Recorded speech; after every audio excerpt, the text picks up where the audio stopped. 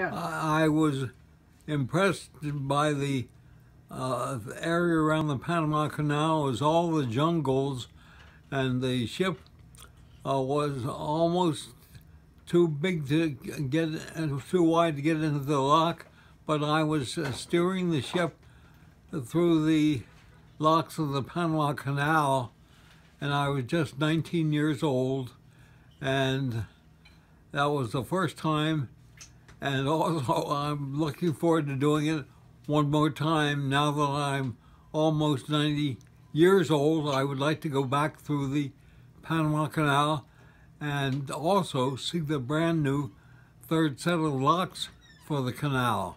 Can you tell us how it was that you came to be steering the ship through the canal? Well, I was fortunate in being able to get one of the few jobs as an ordinary seaman on the ship. It was the SS steamship Van Noor, which was going down to Chile and getting a load of iron ore and bringing it back to Baltimore for the Sparrows Point Bethlehem Steel Company plant, and they would go all the way down there and bring it back, and they would bring the coal in from the Great Lakes area.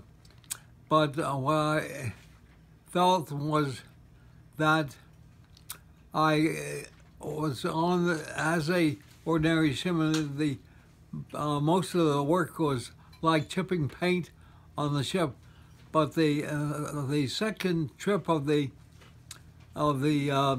ship going back to Chile was on a Sunday afternoon, and the Union Hall was closed, and they were ready to go, and the quartermaster who steered the ship was missing, and he had apparently had a lot of celebration on the weekend, and the ship had to go, and they needed somebody to steer the ship, and I was the only one who was not already doing a job that was equal to the quartermaster job.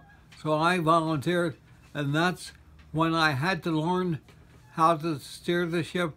And by the time we got down to the Panama Canal, which was 5 days after we left Baltimore, I had been taught the how far to turn the wheel and when and how much to do it, and so I had some practical experience, and I went into the canal, and the older quartermasters, we had 3 quartermasters, and I was one of the 3, and they wanted to take my job in order to get the overtime pay, but I said that I would still like to try it, and fortunately we were able to get through the canal, and I did not bump into the sides of the locks, and I felt that was a huge success,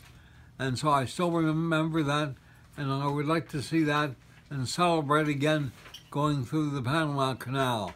Was that the last trip you made, or did you make more after that? I think that was on the last trip, but we went down and back, and so that was on my last trip through there, and that was an experience of a lifetime. You've had other interesting jobs. Tell us about some of your other jobs, like on the B&O Railroad.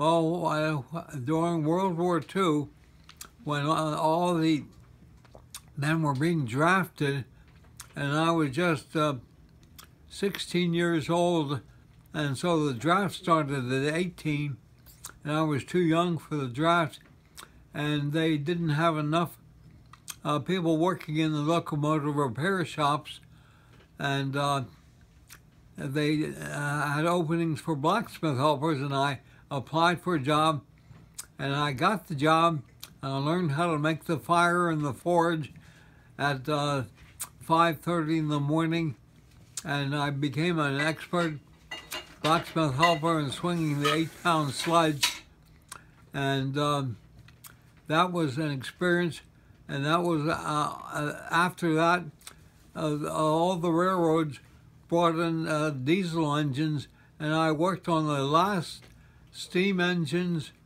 that were went on the cross-country trips, and so I enjoyed learning and becoming a blacksmith helper, and also seeing the twilight of the steam engines. How old do you think you were when you were working on the B&O? I was only 16 years old. Now you also worked as a butcher, didn't you? That was when I was 15 years old. I worked in a butcher shop where they did not have supermarkets, but they had meat stores, and they sold their chickens and all their other meat. And that was when we had ration stamps during World War II, and the only things that weren't big ration with the stamps were the chickens. So I worked at selling the meat in the meat market while I was 15, and that was right towards the end of World War II. So I hope that we never have to go through that again. Now you also put yourself through college making sandwiches. Well, that was in my senior year at Cornell. They had a cafeteria for the men's dormitories, and they were closed. They had a breakfast, lunch, and a supper, and we helped them. They closed down at nighttime, so we made several hundred sandwiches. We started selling them in the dormitories and also the fraternity houses, and that was when the jobs were paying only 45 cents an hour, so that we could earn up to $4 an hour selling sandwiches, and so the students enjoyed the sandwiches, and I enjoyed making some money off selling them. That's all.